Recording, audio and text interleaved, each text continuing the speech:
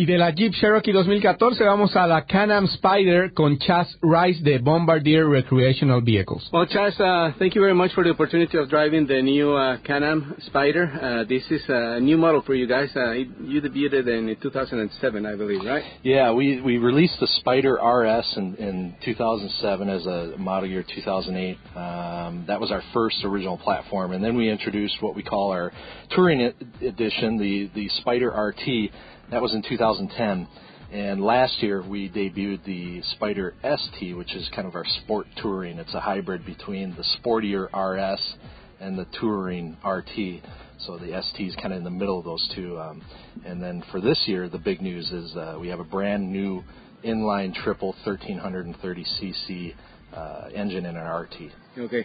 But let's go forward a little, backwards Sure. in a little bit. Yeah. Because some people don't even know what it is. Yeah, even worse, some governments don't agree what it is. So some states. So let's explain a little bit. Well, you when you see it, it's three wheels, right? This so is this is radio. Yeah. So everybody in their mind get a picture of a vehicle with two wheels in front and one wheel in behind, and so that platform allows us to do a number of things, and it allows it to be accessible to a lot of people who, for whatever reason, have a barrier to riding a motorcycle.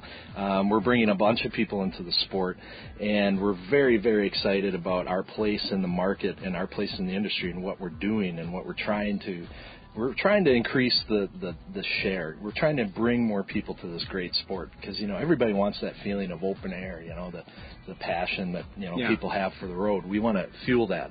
So that's the easiest way to describe it. Two wheels in front, one wheel behind. I was kind of joking a little bit, but it's a serious matter because some states don't agree if it's a motorcycle. Do you need a motorcycle driver's license? So what are the requirements of that? So can you talk about that a little bit? So we'll kind of go the whole spectrum. Yeah.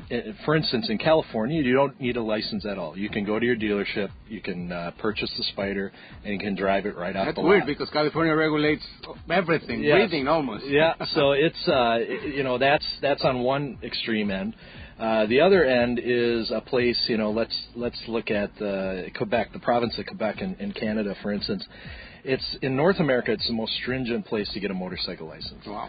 It takes about a year. The whole process takes about a year to get a motorcycle license. So if you go to a dealership and say, I want to buy a Spyder, you would have to go through the licensure process.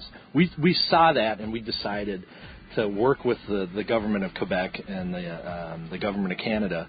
BRP is based in Quebec, so we viewed that as a test bed.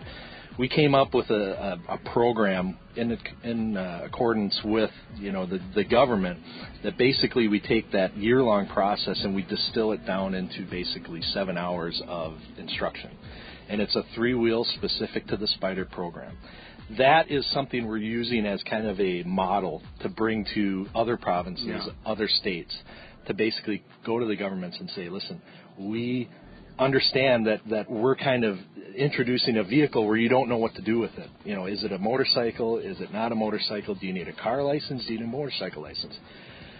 The answer to that is it is its own beast, right? I mean, you can't do just a strict motorcycle regimen and classroom and have the same result. It's three wheels. It's different than motorcycles. Completely different, and it really makes it much easier. I have the motorcycle driver's license from the state of Florida, and I like riding motorcycles, but you still have the other people around. This makes you feel much more safe, even though you still have the other people around. Well, there's the stability factor, and there's 7 automotive technologies like traction control, anti-lock brakes, stability control, semi-automatic transmission. There's all those technologies in it that makes the transition from an automobile to the Spyder easier than from an automobile to a motorcycle. But it's really important for us to make sure that people are learning the right way and that they are safe out on the road. As an OEM, that is our number one goal, is to make sure that people that are buying this product and using this product are safe and in a situation where they know what to do and how to react. And with automotive technology comes like I mean, I'm going to say like more or less the price of a small car, right? I mean, yeah, what are we talking about prices here? Yeah, so the Spyder RS line begins at about $17,000. And you can go all the way up to our RT Limited, which is our flagship top of the line, at about $30,000. And there's models in between at every single price point. We have different packages, base packages, our S package, our limited package, in all of our lineup.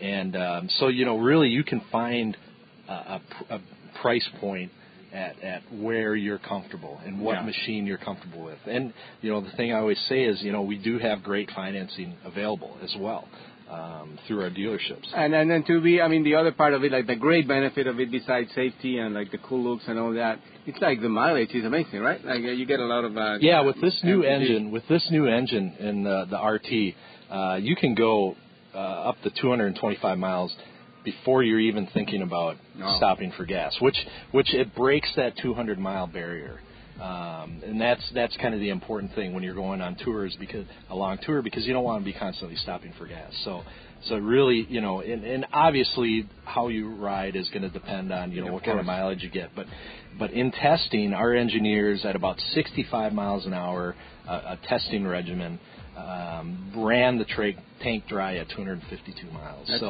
pretty amazing. It's you know, when we say touring, you really can tour with this vehicle. Okay, so for more information about Can-Am Spyder, there's a webpage, I guess? Yep, you want to go to canamspyder.com or brp.com, and that's our gateway to all our products at BRP. Yeah, and people who are not familiar with BRP, it's a subsidiary. Well, no, it's a standalone company now. It's like a standalone. Recreational products. We used to be a part of that, but we were spun off. We make Ski-Doo snowmobiles, Can-Am ATVs and side-by-sides, Sea-Doo watercraft, and also Evinrude outboard motors. So, you know, it's an umbrella company. When you think BRP, we have all the different brands underneath, and it's been around for 50+ years, and it's a well-known name, Rotax engines, and it's a very, very good. Yeah, a lot of fun with your products. Well, thank you very much again for your time and information. Hey, thank you so much.